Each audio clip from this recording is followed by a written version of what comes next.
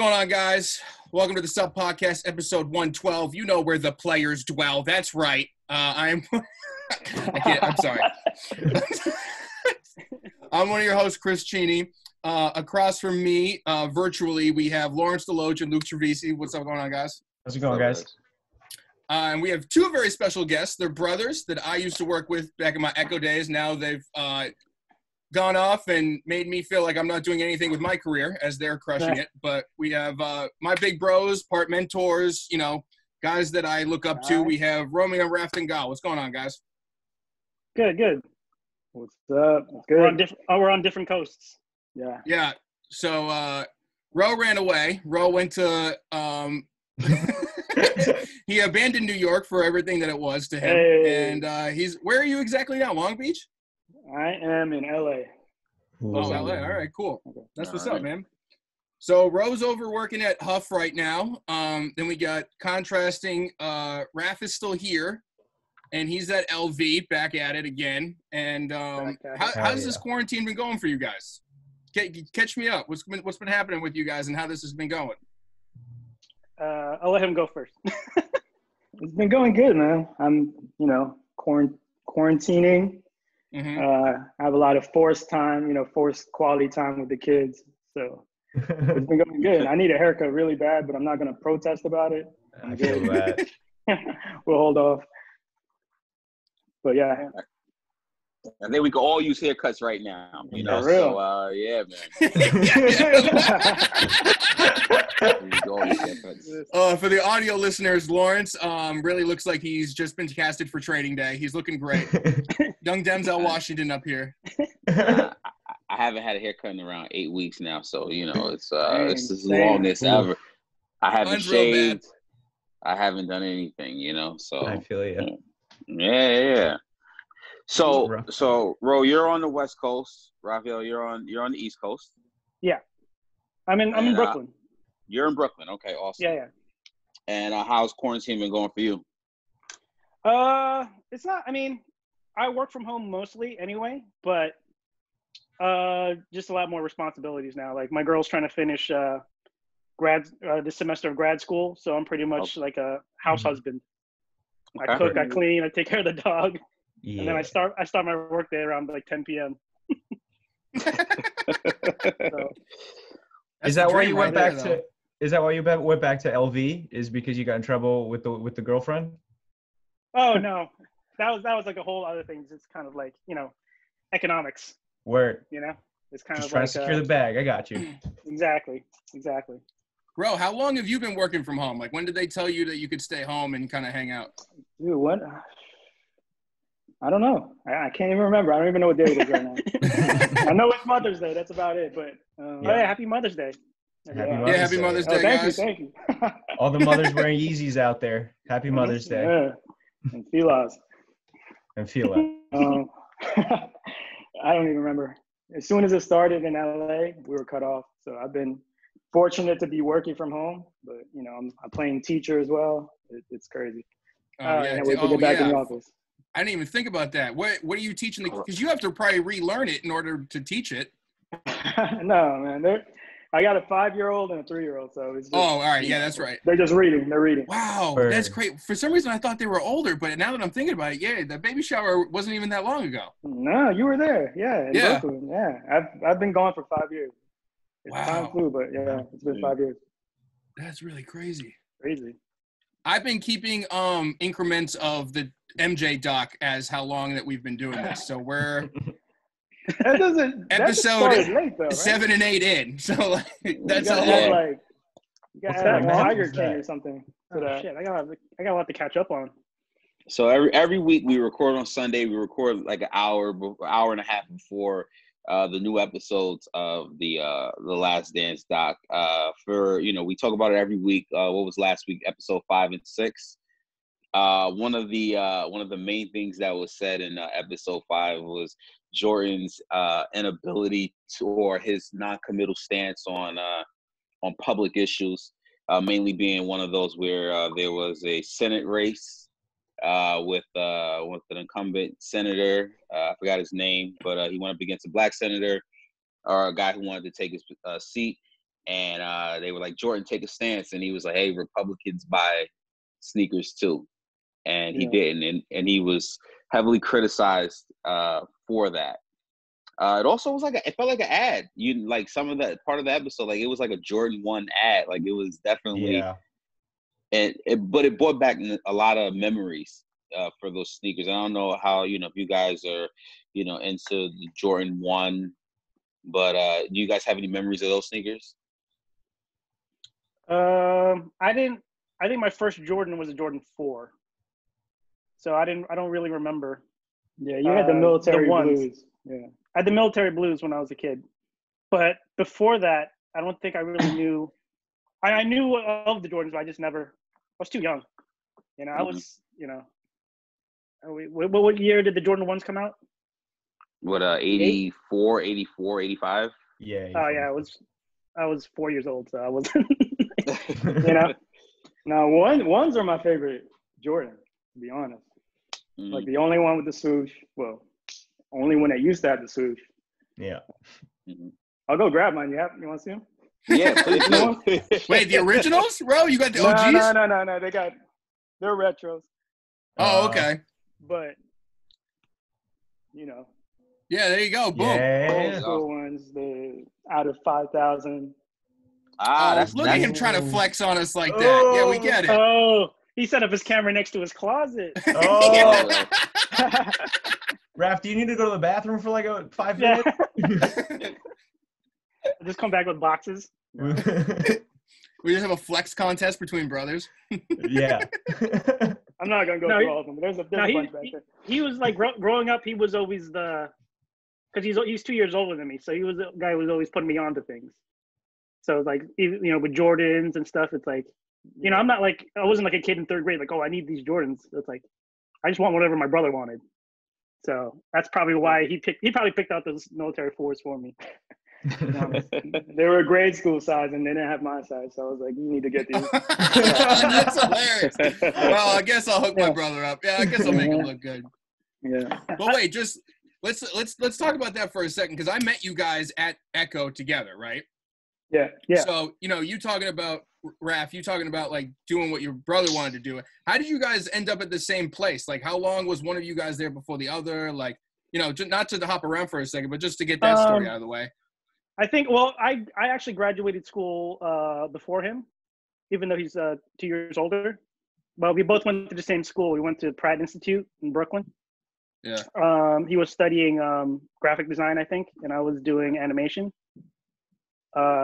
traditional animation. And after I graduated, I was working in animation for a bit. Funny story. I was working in animation until my boss got arrested for trying to hook up with a 13-year-old or something like that. Oh, animation dudes are weird. Yeah. So after that, I was like, fuck, man. And like, I mean, I knew animation, like there was a lot of like creepiness in animation, but after that, 2D over 3D, baby. Yeah. After that, I had to like, I got out of, I got out of animation. After that, that's like a real thing though. Like the dude from Ren and Stimpy, he got in trouble too, right? Yeah. Oh yeah. Same reason. Stuff like that. Yeah. Oh, yeah. So then after that, I started working in the only thing that was really hiring in New York for like illustrators was streetwear. Mm-hmm. So I got my first job at you guys remember 555 Soul?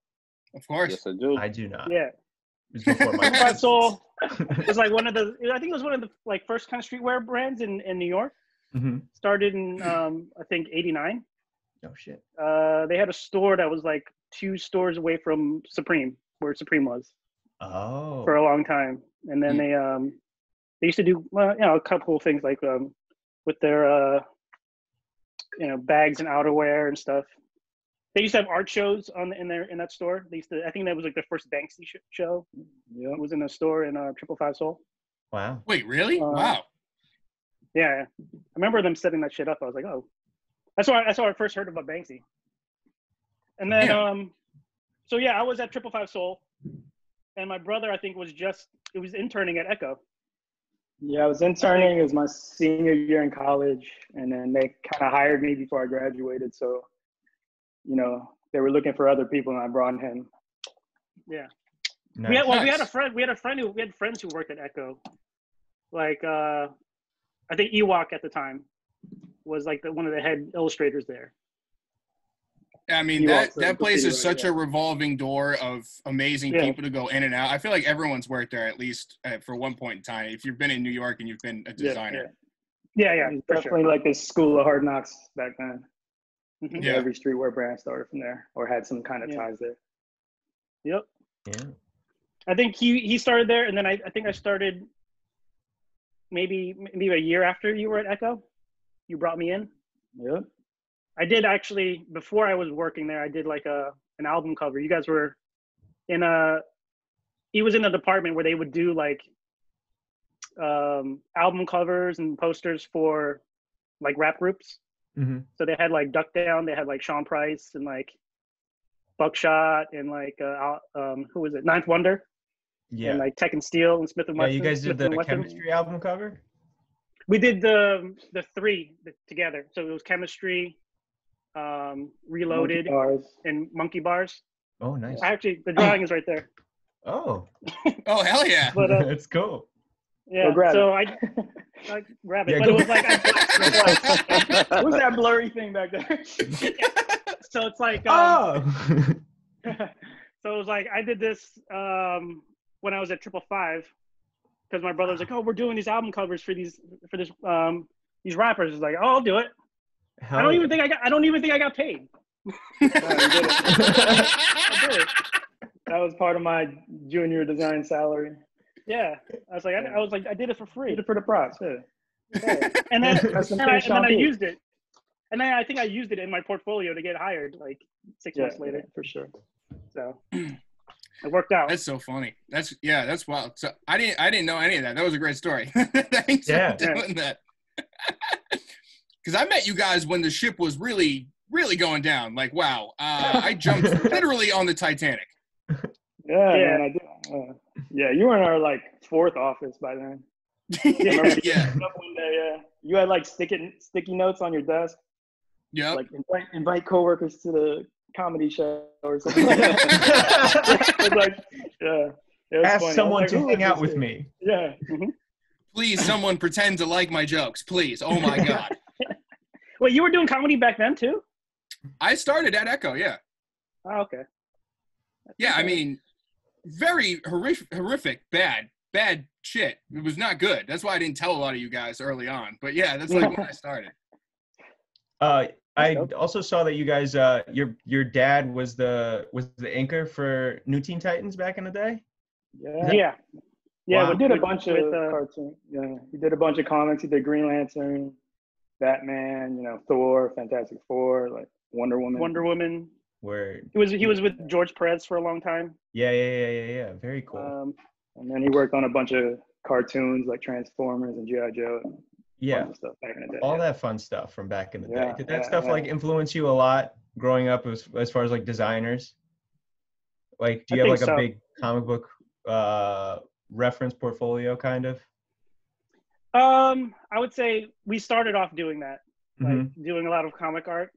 I mean, that's around the time when, like, all those guys became big, like Jim Lee and like McFarlane and all these guys, Liefeld and Image became huge. Right. So I remember just like us in like middle school, like drawing like that.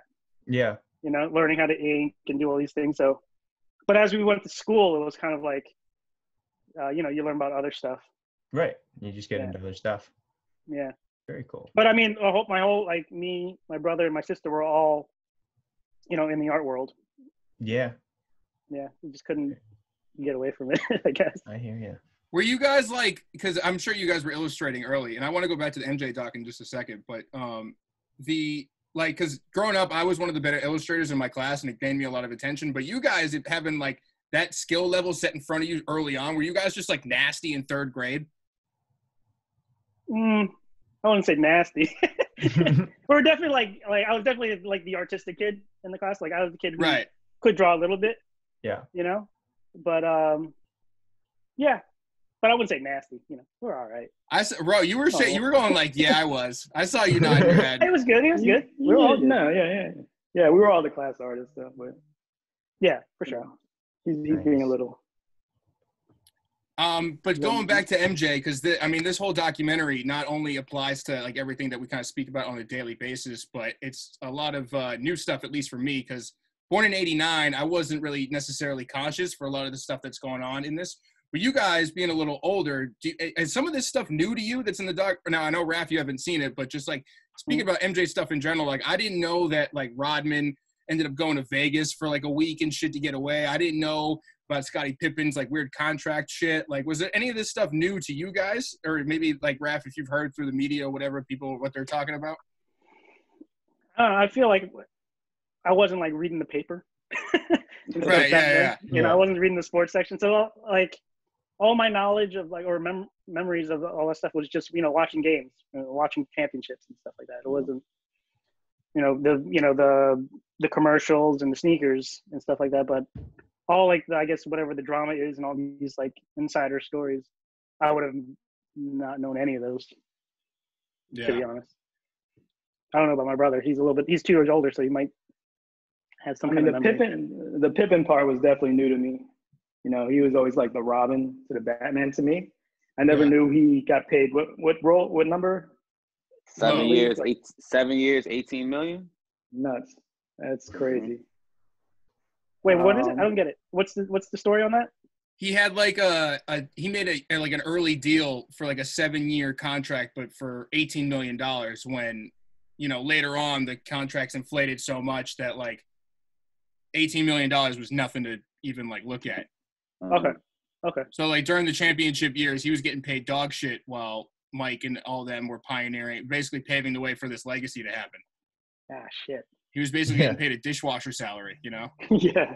Yeah. Those $18 million dishwashers. Yeah, a really high-end dishwasher. Yeah. It's the highest end of dishwasher.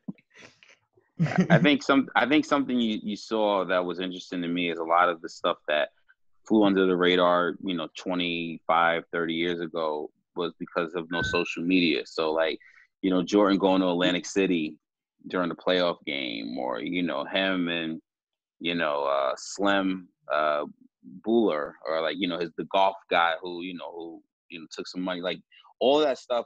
It was known. I remember, you know, obviously growing up in Brooklyn at the time, I remember the Atlantic City trip. But if this was in 2019, him going to Atlantic City, the amount of people with phones and all that shit, it would have been magnified 1 million times. I think that's one of the takeaways to me. Yeah. And I think just obviously a lot of this stuff, you know, it's if you follow the game or if you're like hardcore, you will know a lot of it. But I feel like there are certain things that are they were very interesting, like the Dream Team stuff. You know, obviously you knew Magic and Bird were at the end of their careers, you know, but the Isaiah Thomas stuff is always a refresher. And I mean the documentary obviously feels like it's being told through Michael Jordan's lens. For sure. Like there's certain things he goes into, but you can also tell there's certain things that, you know, have been shied away from to me. Do you think we're gonna finally get some dead dad issues?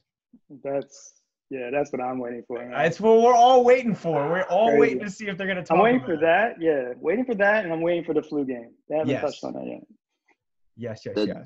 The dead father stuff is really interesting because, you know, from what I read afterwards, when like years later, there was like some rumors that Jordan Pops had like molested allegedly one of Jordan's sisters. So it's like you don't really, this is all alleged stuff that I never heard that. Yeah. Wow. See, that's what I'm saying. So it's kind of weird, like, you know, like you don't hear anything from his ex-wife Juanita. Like you haven't, like she was the one who was with Jordan every night, you know, or, you know, with them all the time.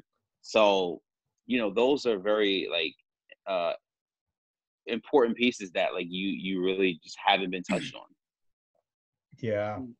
Do you think we're gonna get it this week? Because they've been touching on the gambling stuff. Like the past couple weeks, they've been touching on it. You know, how many episodes are they slotted for? Like 10. There's 2 every Sundays, and there's 10 total. So we got 4 left. And I guess that the last 2 weren't finished when they started airing these because they pushed the date up. So I think they're finishing it up now as like the time goes on. So we got 4 more episodes left, with 2 probably just being finished now. Okay. Maybe I'll just wait. Just binge it all one day. No, you gotta watch it all in one day. Because it's not going to get onto Netflix until like July or something. There's already it's online somewhere. Like I found a couple episodes from my roommates who missed it. Yeah. Okay. Yeah. Yeah, it's worth catching up. I definitely want to know about the gambling stuff more, the dead dad stuff. But I like the little like hidden ones we get in there, like the flag hiding the Reebok shit. Yes. That one was good. That was good. Because that shit, like, I never understood why he was the only one wearing the flag on his short for the Dream Team photo shit. But then when he was like, yeah, fuck Reebok, I didn't want them to fucking get promo off me. But now because he said that in the documentary, they're re-releasing the jacket. Yeah. Oh, yeah? Yeah, so it's kind of like a delayed help. Are you copying that, Cheney? No, I can't. Look, I wear loud shit, but I can't do overly red, white, and blue. The all black one. That's true. One I might be able to do. I would get that jacket, yo. That jacket sounds fire, yo. Like I gotta see it. Hold on, Luke, do you have the link up? Can you share the screen? Up right now. Oh yeah. Yeah, I'm looking at it right now. Yep. We're all looking at it. Oh, yeah, that's pretty loud. Mm-hmm. It's a little much for me. The only way people wear that shit if it has a Supreme logo on it. You know what I mean? Like any other that loud without a box logo, no one fucks with it. I wonder if they're gonna do it in like a 90s cut with like the wide ass sleeves. Yeah, right. Gymnast cut. Actually, no, I think I got it for hold on one second, just so we get a visual for the screen. Oh no, I got it right here. They put it on the left side because Jordan put it on the right side, right? They covered the I think they flipped it. They flipped it so that as like an extra little fuck you. It's great. Well, it looks like it released on May 8th for $80. So so I'm guessing it's got to be sold out already. No way. Damn. If you keep going down, there should be a link somewhere. Or maybe the only way Reebok sells out of anything is if it's related to Michael Jordan. Oh, of course. It's kind of sad. Can't go here. You know what else was very interesting to me too, in terms of how huge of an entity Nike is now, in terms of athletes wearing their sneakers and being under the Nike brand, from LeBron to Kevin Durant to all of these major basketball players. And in the 80s, I mean, they were a distant third before Michael Jordan. There was Converse, there was Adidas, and then you had Nike as this upstart company. And Jordan even talks about how he did not want to go to Nike. Yeah. Mm. And how would that change the course of history if there's no Jordan on Nike, or even if Tinker doesn't, hit us with the Jordan 3 to keep Michael from really wanting to leave. Because the first two, like Tinker got the 3s, the 4s, like he designed those sneakers. So there's so many different key pieces that made the history of Nike and Jordan just all meshed together. And even that, like, kind of, I don't know, that weird, like, back and forth with Nike and Jordan is, like, it's telling of the entire history of Nike in general. Because they had so much trouble with Onizuka. They had so much trouble with they had so much trouble with, like, Onizuka. They had trouble with, like, they had trouble with everybody. And they're, like, everything was, like, a close call. Like, Nike, if there's, like, an alternate universe, like, 1 over where Nike doesn't exist, I made this like board just to see what it would look like. I just put the 3 stripes on the 1, and it's clearly not as good, but that silhouette is just so strong that it's still not a bad shoe. Still not a bad shoe. That ain't it. It looks like a top 10. It does look like a top 10. It does look like a top 10. It looks like some ponies, and I know it's got the stripes on it. For some reason, they look like ponies. That was crazy how he wore them back in the Garden, though, even though his feet were bleeding. I didn't know that either. Yeah. That was a crazy story, too. Mm-hmm. They were like a size and a half too small, and fucking he still played in them. That's why he's the GOAT. All right, so you guys now, after enough Jordan talk, now you got to tell us your favorite Jordan shoe. As guests, you got to let us know so we can judge you based on your taste. What's that? Your favorite Jordan? Shoot, I'd have to say 4s. Yeah. Ooh. Yeah. 4s. Yeah, I mean that's the first one I had. I had 4s. So I think I never had them growing up, but the cement ones, like the white and gray. Yeah, Mhm. I have them now because I'm an adult. But yeah, those ones. I think Lawrence, were you gonna say something? No. I'm sorry. I was just kind of just talking about this back to this jacket that it is sold out on Reebok's website. They do have a black and silver version of that, which is still available. So yeah, I just. All right, word. So cop it, Cheney. No. Be that guy. Come on. No. You're the only one up with Reeboks right now. See, you're the whitest guy. Echo office used to bust my balls about wearing Reeboks every fucking day. You guys were relentless. I got nothing but I got like Reeboks stacked underneath my desk right now. Yeah. See? You know me.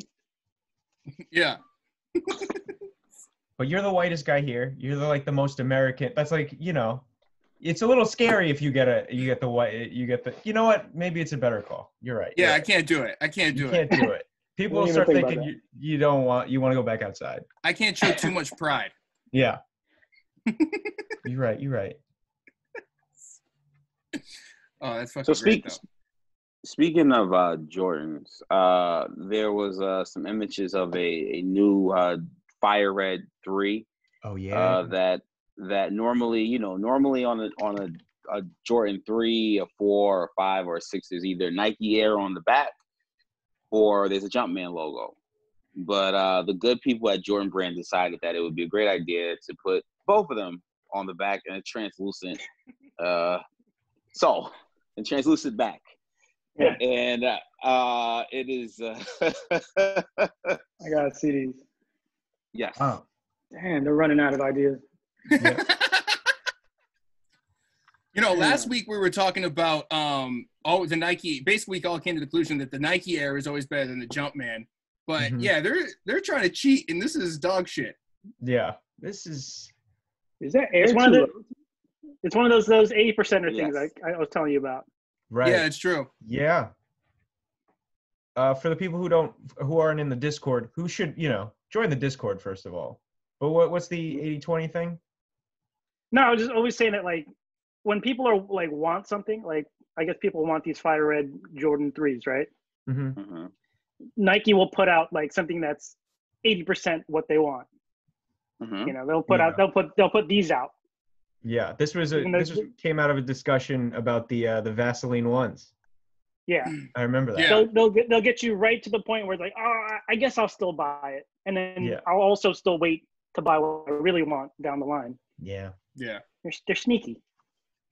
So that is something we've definitely discussed on this podcast with where, like you said, on a 3 they'll put a Jumpman on the tab, but then on the bottom they'll put Nike, or they'll never give you everything you truly want. And that is and to me that is the work of a gentleman named Gentry Humphrey, who is he's back at Jordan Brand, and he left the line in 2011, and he came back 7 years later, and now we're getting these retros that are giving you something, but they're not giving you everything.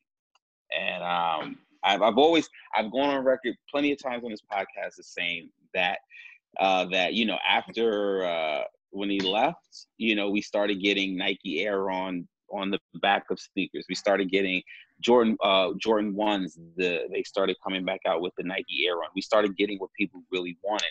And for a sneaker, the Fire Red 3s, that so many people have clamored for, they want. You're getting this, like you said, this science project that is just. It is what it is. There was an attempt. Yeah. But I mean, I don't know, it's smart on their end, I guess, because it's people will buy it, and they just can't keep retroing like the originals. every year or whatever, you know? Yeah. Kind of, they got to space it out. And they got to Are you guys still really buying sneakers like that?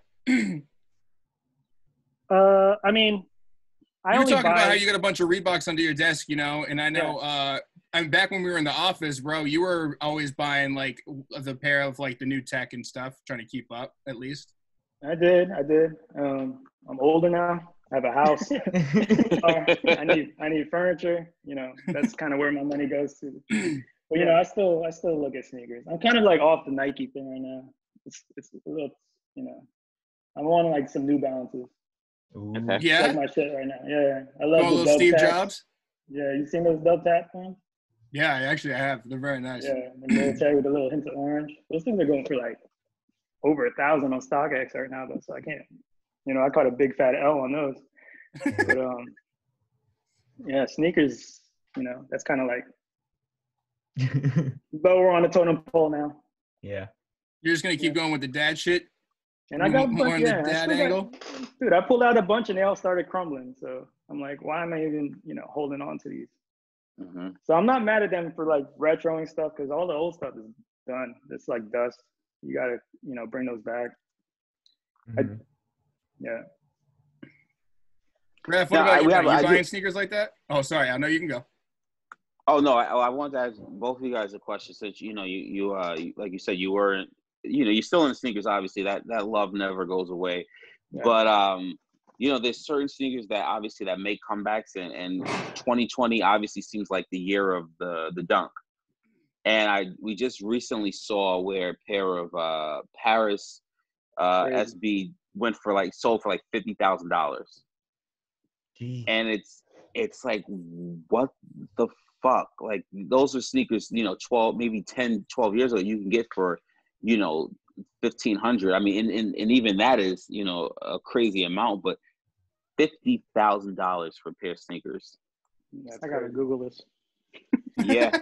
I mean, those were crazy rare when they first came out too. You know, those and the Futuras and the Pigeons, those are all kind of like those top tier SBs that nobody could pull off yet. Those.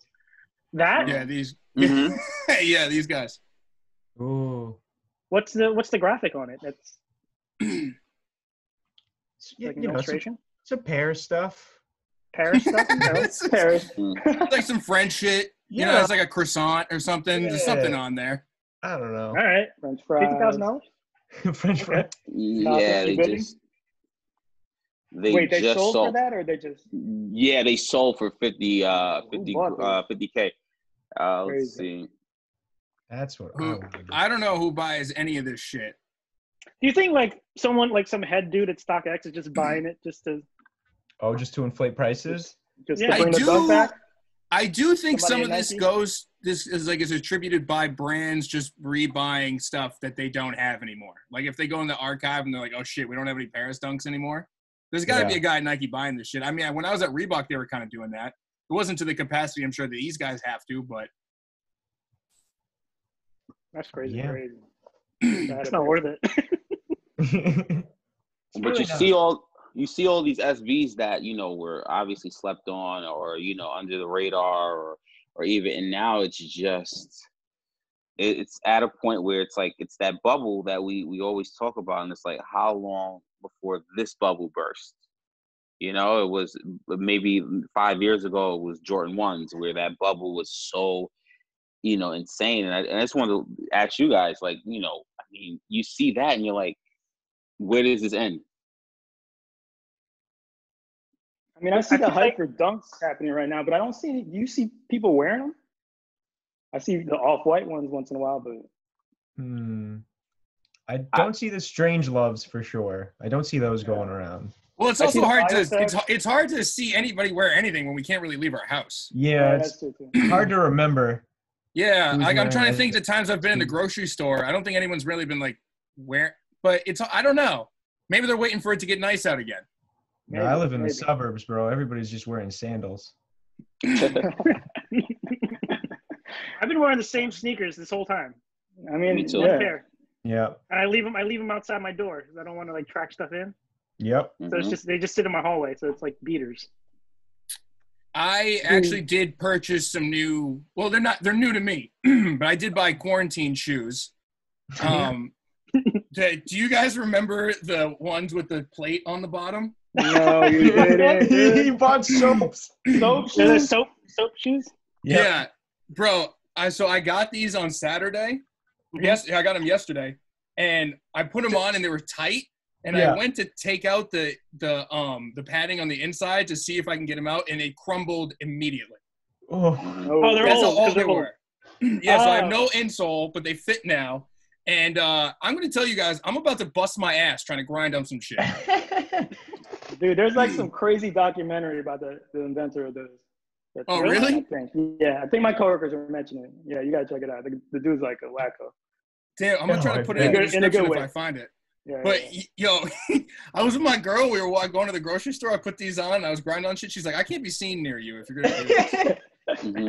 That's like my brother. Remember? Oh yeah, the heels. At Echo, I had a pair of Heelys. Oh fuck! Oh yeah, you did. Yeah, you roll into the Xerox machine and back. Yeah, the printer was mad far, so I had to I just bust those out to get to the printer. Oh hell yeah! I'm with that 100%. That's the move. The Echo office was not like a normal office by any means. No. Like, it's still one of the craziest places I ever worked. Like, even Ro had this bit. He would scare this one girl, Rochelle, and she would scream so loudly you'd think there'd be a murder going. It would happen like that's when Vine was big. Vine days. Yeah. Oh, you dropped my find those. Yeah, they got to be on my hard drive somewhere. I told her I was going to bring those back, but yeah, it was so good. There would be piles of samples that we would jump out of. Oh, that's out of clothing racks, out of samples. Yeah, I bring my dog in just to scare her. Wait, so people I used to work with have come on and they've given me like one good Echo story. Now I don't need you to necessarily dry snitch on anybody, but is there one maybe before I got there, like a good story you could tell us? I talked about how someone wanted to kidnap Lloyd Banks. Oh, no, we had silly ones. Ours were just like fucking when there would be like celebrities coming in, like they would have to use the bathroom. We would like write like funny shit in the stall. See, I only have the tragic ones where. I only have the ones where like someone suggested someone needed to get murdered at some point. Like I don't have any of these fun ones. Other than like Rose scaring Rochelle. That was like a different era. Kendrick Lamar. Remember when he was in the office with all of TDE? Mm-hmm. And Seth was trying to sell him on his own line and giving him like all his designs or whatever. Dude just fell asleep right in front of Seth. It was the best, dude. I don't even know who Kendrick Lamar was back then, but props for that. That was. I remember when we met Meek. Meek came in for Dream Chasers. Yeah, Meek. And he was riding around on like a Razor scooter. Yeah. He was like, "Yo, I want 10 of these for my house." I'm like, dude, you could dream a little higher. Who else was there? Big Sean. Big Sean was there, and he was talking about his new song with Justin Bieber. He came. I think he came in and gave everybody a hug. Yeah, super nice guy. Big Sean. That's some big. Oh wait, I was there when Big Sean was there. I think. Yeah. No, wait. No. It was in the older office. No, because he came in before, but he came in with Rory before I knew who Rory was. And now he's on Joe Budden's podcast. Oh, Rory was in the office? Yeah, he was like not his manager, but he did something where like he would communicate with him or some shit. Okay. Yeah, those are all funny stories. There was like a weird different era. There was like eras too, like because when it was on 23rd Street, it was just like it was just Echo and like G Unit, you know. So it was like 50, like stories like 50, and then once we moved to another building, they started doing the collabs with like Meek Mill. And Complex is in the building. Yeah, Complex was in that, you know. And then when it got to the building that I met you in, it was just all kinds of craziness.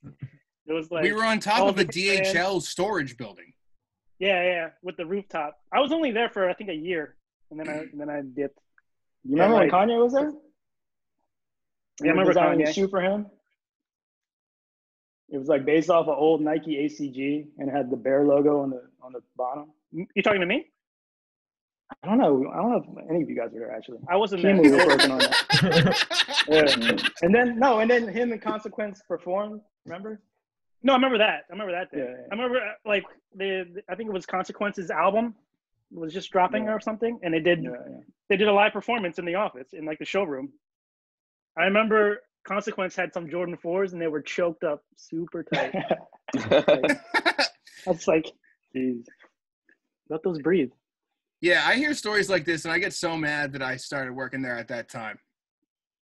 That's weird. That's like, I always think about these things. It's like I always get into companies, like not when they're like underground, like, when you talk about people, it's like, yeah, I was with Supreme when they first started and stuff. I always get into companies when they're like, they just got the money. So it's like, shit is fun. And then, and then you're there, and then you're with them as they go like, they get less money. But it's what it is. Yeah, I seem to tap onto sinking ships and hold on too tight. I was there with you. Yeah. We both bounced, and then how long were you there afterwards? I was one of the last. Like I wasn't Caruana last, but I was there after. I was there through another hiring and firing. Ah, okay, crazy. Which was only like a year. Like it wasn't even that long. Now you guys mentioned a lot of rappers. I did have a question for you, and because this is a big story that happened this week. Tekashi 6ix9ine just dropped. He's back. He's back. And he puts out an Instagram live, with him, and he's getting 2 million followers and 2 million viewers, and he dropped a single, and I just want to know what's going. I mean, obviously, like I said, I'll never, he snitched, he did what he did. I'm not going to be the person who's going to be like, this kid is a rat. He's taking advantage of, to me, what the industry and what people are doing. He's providing them a product. But did you guys watch it? Did you guys think anything of it? I only saw like little clips that people have been posting on like their Instagram stories and stuff, but it looked colorful. Yeah. I don't know how people feel about these things. Like the generation of people who like listening to like hip hop now. Like I don't think they care about people who are like, rats or whatever, snitches and things like that. Mm-hmm. Like they don't care about ghostwriters and mm-hmm. things like that. It's like it's a different generation. So when I see people like, oh, why are you fucking with his music? It's like, I mean, I don't know. That's like a newer generation, I guess. He kind of has this weird attachment to him, sort of like, I don't want to compare him to like what Supreme is, but like when people say 6ix9ine, it's like the brand name of modern rap. And I don't think really, I don't even really know how to describe it. He's like this weird TMZ version of a superstar rapper. You know what I mean? Mm-hmm. Yeah. I think it's just more of like, it's similar to a Kardashian, I think. Like no one really knows why they follow him, but he's entertaining, so they do. And no matter how many things are wrong with the situation, they're like, well, he's just what we're following right now. So I guess that's it. Like, I don't even know how to describe it. I never thought his music sounded bad though. When it came out, it sounded, I mean, it sounded a little bit refreshing of like what was out at the time. Mm-hmm. Like it was loud. It was kind of like in your face. I was talking to my brother about this the other day because we were listening to Griselda. I think he was listening to the new West Side Gun or something. We were just talking about like how that kind of like hard shit is coming back. Yeah. Mm-hmm. It's kind of cool, I was wondering, I was like, who owns the rights to like do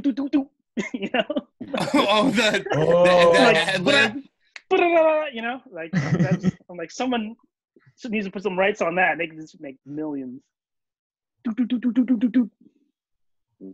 I definitely think he's talented, and he's controversial, which sells. And I mean, this is a huge thing. I mean, obviously, it's almost. I mean, the fact that he's embracing what he did, and he's like, I did this. There was a point in the video, his music video, where he has an umbrella and he covers his face, and then he lifts the umbrella up, and it's like a Snapchat filter of a rat, like taking over his face. Yeah. Yeah, he's just. That's crazy, man. Well, how like I mean, has you lost any of his cosigns? Like Yeah, is all 50 of still them, fucking with him? basically. all of them. Yeah. But no, he still gets a 2 million viewed Instagram story, like the highest live they've ever had. So he doesn't need him anymore. He made his own cosign, I guess. So I was reading before this podcast started. There's an alleged story, and once again, things change. But allegedly, he's supposed to be signing with Jay-Z's Rock Nation. And I don't want to sit here and be like that's 100% true. What? But reportedly, I don't know. Obviously next week we may know a little bit more, but I gotta see it to believe that one. That one is way out there. Get out of the Bro, you've been giant shaking house? your head the whole time. I just like the memes. I just want to see more people transform the rats. Yeah, the memes are good. The memes are good. He's a walking meme. That's why he's entertaining. That's what he is. Jay-Z once said, "What men lie, women lie, numbers don't." And if you could do 2 mil on Instagram and sell all this shit, I don't know. Oh man. Ooh.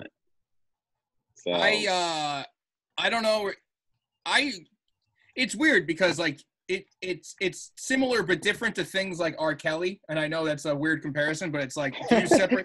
Don't do that. Shut up. Let me get to my point. Hold on. Do you separate the person from the music? Because like Raph, like what you said, I like the music, but I'm not really kind of like with what he's about and what he's doing. But I mean, do you care? Like if someone's a rat, you know what I'm saying? Yeah. Like we're not like the thing is we're not in the game. No. Does it really matter to us? You know?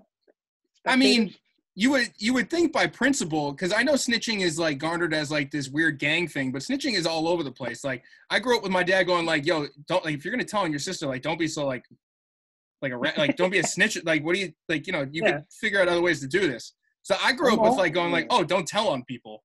So it's similar, but I'm in a white suburban neighborhood having nothing to do with this gang related shit.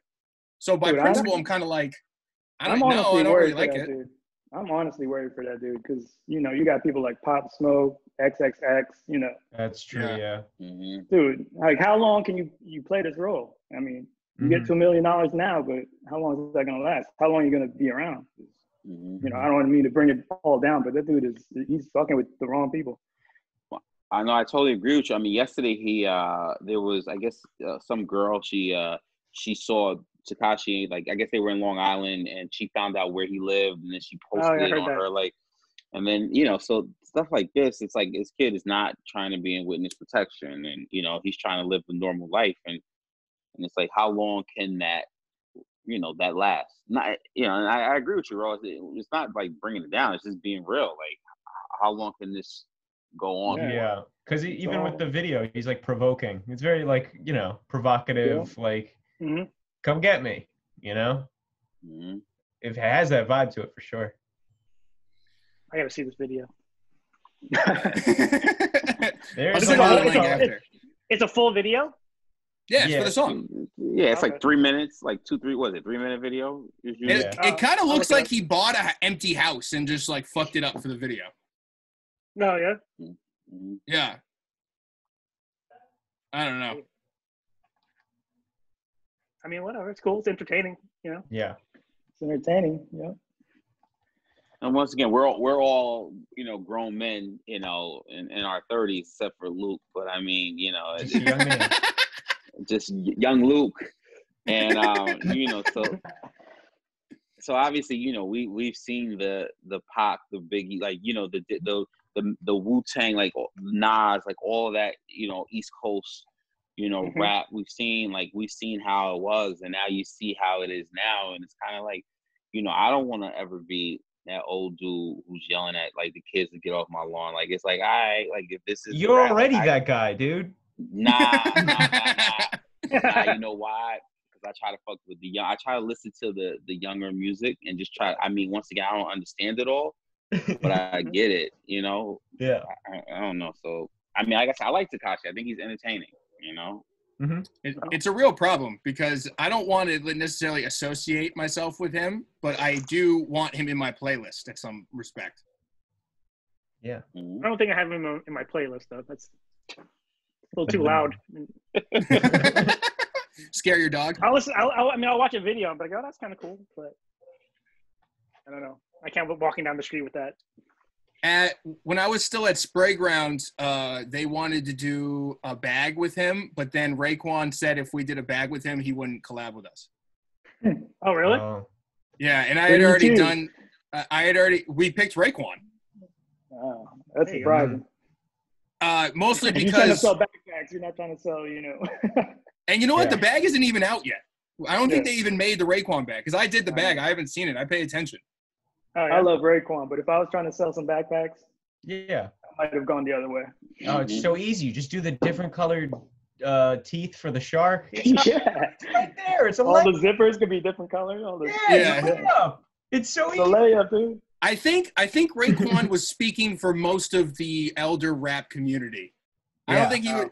I think he said if you do this with him, I don't think anyone's gonna. I don't know exactly what. I'm sure that's more of the vibe of it. I'm like, it's drawing a line in the sand, I guess. I guess when you're a member of Wu-Tang, you can speak for all of rap. True. Mm-hmm. Now, I real quick, I do have a question for both of you guys. Obviously with COVID going on, and you normally work in an office space, correct? Or yes. I work at home. You work at home, okay. Raphael, you said that, right? You work at home. Mm-hmm. Bro, how much different do you think, especially like you being on the West Coast? Like, do you think like in terms of when you're able to at least, will you want to go back to the office? Like, how will things change? Because I know like everything is like turned upside down right now. Yeah. I mean, I've been fortunate enough to still be working, so I'll be going back on the 18th. And, it's going to be a requirement that you wear the mask. We can't be in close proximity with anybody. We got to be 6 feet apart, all the desks. They're handing out like little kits with hand sanitizer. It's going to be a while before anyone touches it, gives each other any handshakes or anything like that. So I don't know. I'm not going to be touching anybody. I know that for sure. Mm-hmm. Do you have to go back or do you have the option to work from home? It's optional. Because some of the schools are closed too. So if you have, true. responsibilities or, people are sick, you don't have to, but they're slowly starting to open everything up. I mean, I just came back from driving to pick up some food and the streets, everyone's out. I don't know how it is in New York. Yeah, but everyone's out. There's definitely people, like whenever the weather's nice, like today, it's like there's people loitering outside the bars. Like the bars are selling beers. So in my neighborhood, people are just like drinking outside. No masks. I mean, they have the masks like over, like under their chin, but they're all just loitering outside. And like right down, like I live next to an avenue, which is like all bars. So it's like pretty much the whole avenue is just out. I don't know about you guys, but I get really annoyed when the guys don't cover their nose with the mask. Yeah. To me, it's like wearing underwear, but then having your dick out. Yeah. I was going to say something to the dude who was like cutting my cheese at the groceries. He was like slicing my cheese. I was about to be like, yo, man. But then I also like, he's like an essential worker. Can't be like busting his chops. Yeah. What do you guys think? Is there going to be a second wave or like? Oh, for sure. I think for sure. Early, right? Yeah. Yeah, I think there's going to be a second wave. I mean, people are fucking up already. Yeah, for sure. Mm-hmm. I mean, I think I said this last week, but I was in Fort Greene like a week and a half ago, and it was like fucking Mardi Gras during in New Orleans. People just drinking on the street, hammered, sun's still out. I was like, we're never getting out of this. People keep doing this shit. Yeah. Especially, I think New York City is going to be is very interesting because of the amount of people and how packed they are on top of each other. At least in California, it's a lot different. I have friends in Cali. It's a lot, open. A lot, you're driving. You're not as on top of people. Exactly. But in New York, it's kind of like fuck. Like you are going to have to reopen, and you see people being completely frustrated at a situation where they're not able to kind of resume some sort of normalcy. But at the same time, it's like you said, what are you going to do? You're going to go back into the office and be packed on top of each other, get back on the subway. Like, there's got to be something, you know, and who knows? I mean, I just saw in Korea where there was one dude, he infected like a whole bunch of people, and then they just shut down every club in Seoul again because of one dude. Right. One nightclub. 2,100, a bunch of nightclubs because of one guy. So, who knows? Yeah, so, Ro, you have an extra room in your house? I can get out of here and avoid it? I got you. Yeah, we got the guest room ready. Bring all your Reeboks. I think we're kind of at a point where we can start to wrap this up. Is there any last thoughts or topics from you guys, Luke or El? I feel like just because we're a sneaker show, we should talk about them. The Off-White, the Dunks. Oh yeah. Oh, not the rubber dunks. Yeah. Rubber dunks, those sewer Rubber covers that they made into shoes. Yeah. Yes. Are those a new like silhouette, or is it a remake of something? They look like they're parts of a bunch of different shoes. Yeah, it definitely does. Yeah. I've never seen that one specifically, but it looks like it's something that they either revamped or it doesn't look like that's a lot of new shit there. Dude, he's like throwing a bunch of ideas on one thing. It's a dunk sole with an air bubble. Mm-hmm. Is that why it's called a dunk? Because there's the dunk sole? Yeah, I think so. The rest of it doesn't look like a dunk. No. It looks like he mismatched a lot. Like, I don't know, other than the sole and like only the toe area part of the sole, it looks like a dunk that I recognize. The thing is, the dunk sole's the same as an Air Jordan sole, isn't it? Yeah, right. So why wouldn't they be a Jordan 1? I think the tooling on the bottom is a little different, but I can't be sure. I don't want to go on record saying that, but I think they're different enough where the yellow ones aren't bad. I think those are kind of cool. Cheney's very anti-yellow sneakers, but I agree. Oh, really? Yeah. Yeah, they look like bananas on your feet. I mean, with these with the black sole, it looks kind of normal, but I mean, you still look like you have banana feet. Mm-hmm. Nah, I don't know. I like yellow. You know what reminds me of? I was thinking about this when you sent it to me earlier. You guys might be too young for it, but back when I was a kid, there was this cartoon called Centurions. Centurions. That name sounds familiar. So CENTURIONS.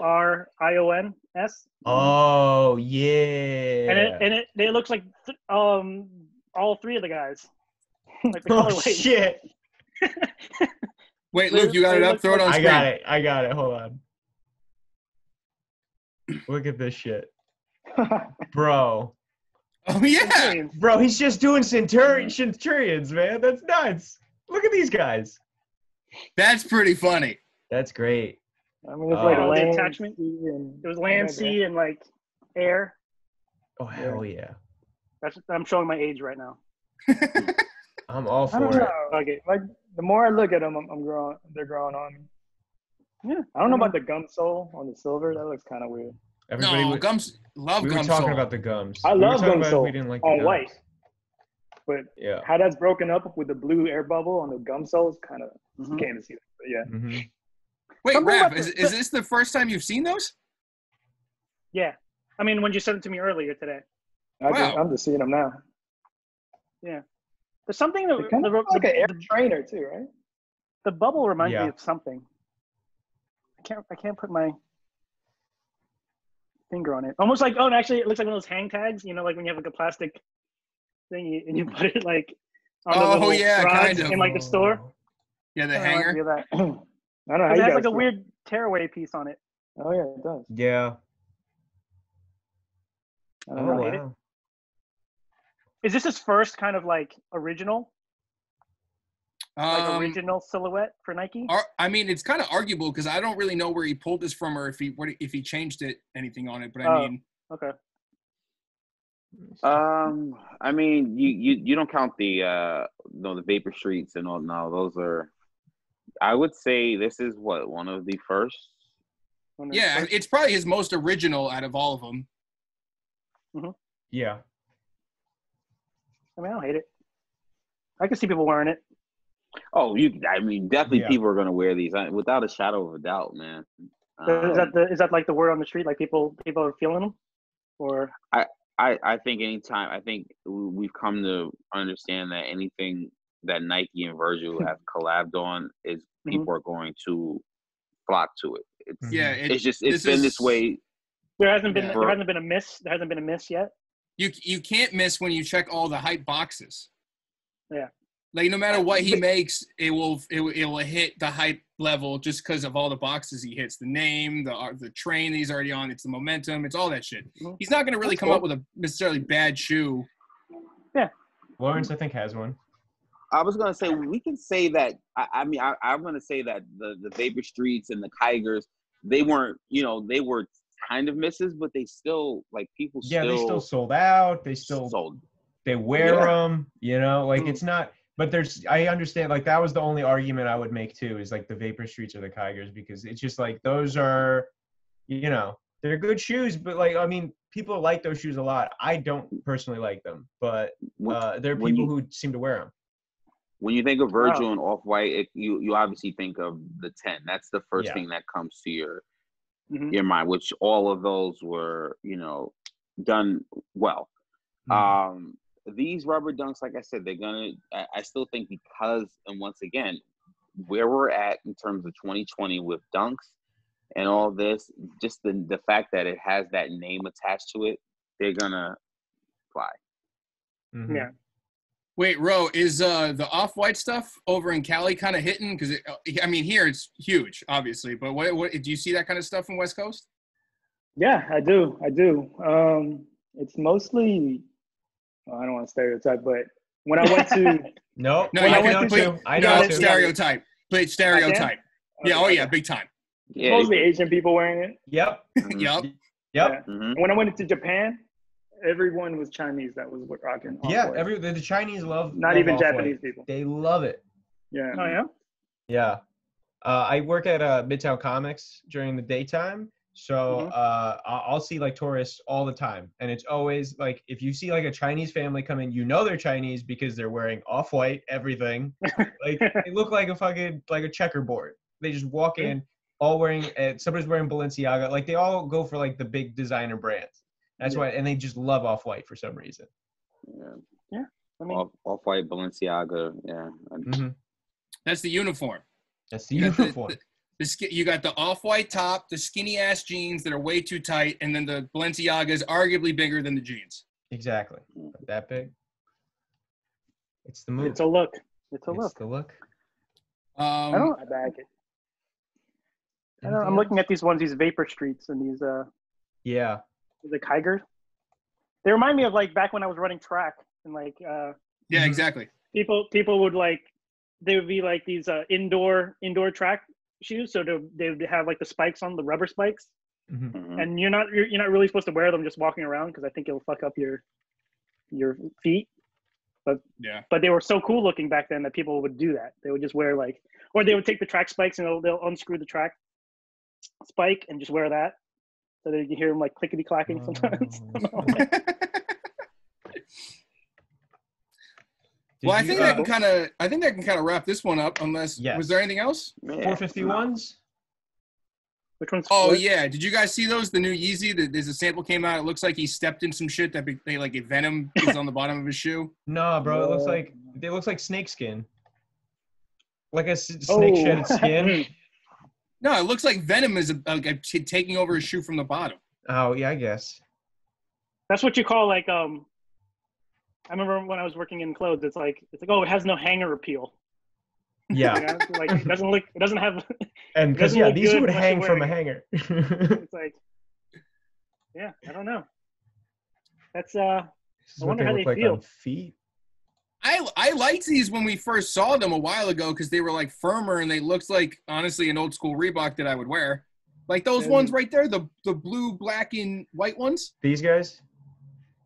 Yeah, that's more my jam. Not like these ran over old tires. They remind me of like the old like actually Adidas like basketball shoes. They look like a 90s, yes, a 90s. Yeah, definitely 90s vibe. Yes. Cool. I remember I used to have a pair of Adidas called like the Rat Balls. Rat Balls. Adidas Rat Ball. He's just having a good time going down memory lane now. Yeah, I know. That's like my favorite shit. Ooh. They had like a weird soul like that, almost like a. Anyway, whatever. I got it. These?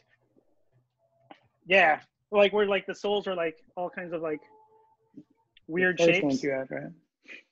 Oh yeah. Yeah. I don't know. Those things look a little floppy to me. Yeah. A little too floppy for me. But I guess he's just going in the whole, he always goes in the opposite direction. Everyone's into the chunky shit, so he'll go floppy. Floppy's the wave. That's true. That's the type of sneaker that you need to, like your pants need to be a certain skinniness or whatever. You can't no baggy jeans on that. Like, Cheney, you can't wear those. No, I can't.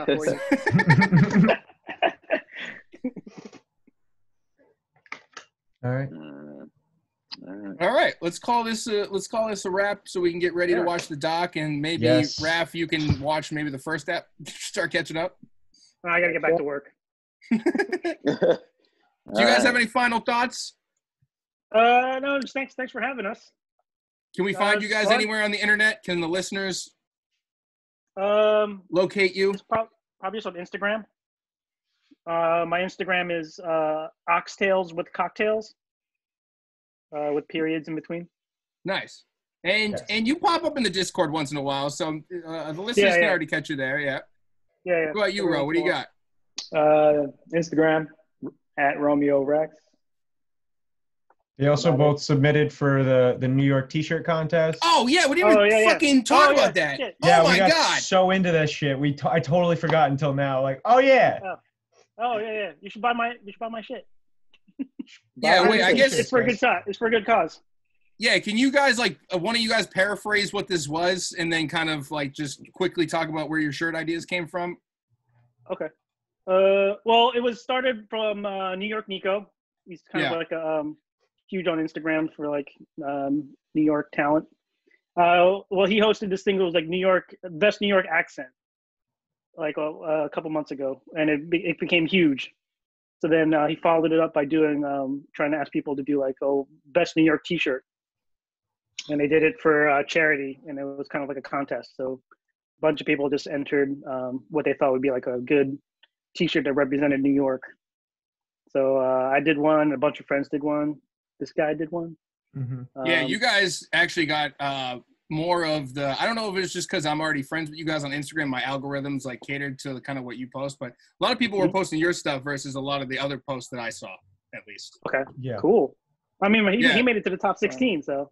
Yeah, I mean, Ro got a nice little high snobiety fucking shout out there, right when you click on that shit. Oh shit. Yeah. It was crazy. I was like seriously late. I was on West Coast time. You're supposed to have it by 10 o'clock. I was in the shower. I was like, dude, I got no ideas. And then it came to me and I just like fucking typed it up real quick, like looked up an old eye chart. I was trying to play off the whole COVID thing where you got to stand back and, back off me type New York attitude. And the whole idea is I wanted that shit in Canal Street. I wanted it like next to my old crib, next to the like, fuck you, you fucking fucks. And welcome to New York Duck, like that type of shit. That was, I know my design wasn't like streetwear, it wasn't the coolest looking thing, but I had a different agenda and it made it pretty far for what it was. Yeah, cool. Yeah. And are you still selling it? You're still doing the pre-order? Or is that done? Yeah, it's on there. It's on there for, I'm not like big on promotions, but it's up there. It's on Custom Ink, was it? We'll help you out. I'll get the link from you and I'll put it in the description. Oh yeah, buy it. There's kid sizes, And I've been blasting Raph where I can, so I'll make sure those links get to where they need to be. But yeah, that was the shit. That was cool. I just found out about it because Raph posted you did the chicken one, or like in the pigeon in the chicken box. And I was like, oh shit, my man's just making teas now and shit. Then I started looking, I was like, oh, there's a contest? Like I missed the whole thing. Yeah. Oh yeah, you should have entered, man. I didn't know, but also I'm from Boston. I don't know if I'm allowed to do that kind of shit. You've been here long enough. How long you been in New York? I mean, no, dude. the two main things I get ripped on, especially by these guys, is the Reeboks and then the Boston shit. You gotta take the L before you design. A lot of the, like, even after you guys left and the other companies came in, like Wu-Tang and like and A-Life kind of like stayed around and shit, they were basically like, yeah, you're like cool, I guess, but you're from Boston, so we don't really know what to do. There you go. It comes back to the Celtics. Yeah, Raph and Rome, thanks for coming on the show. We really appreciate it. Thank you guys. Yeah, appreciate you guys. Yeah, appreciate it. So episode 112. At LZD325, at Trovese's, not that Cheney, at Subpodcast NYC. We got the email. You can text us on our Google Voice, which is attached to the Instagram, and then the Discord. So, bro, I'll send you an invite for the Discord too. You gotta hop in. All right, I'll do that. Awesome. All right, cool. All right, thanks, guys. Appreciate you. Appreciate it. Stay safe. I'll talk to you guys soon. All right, later.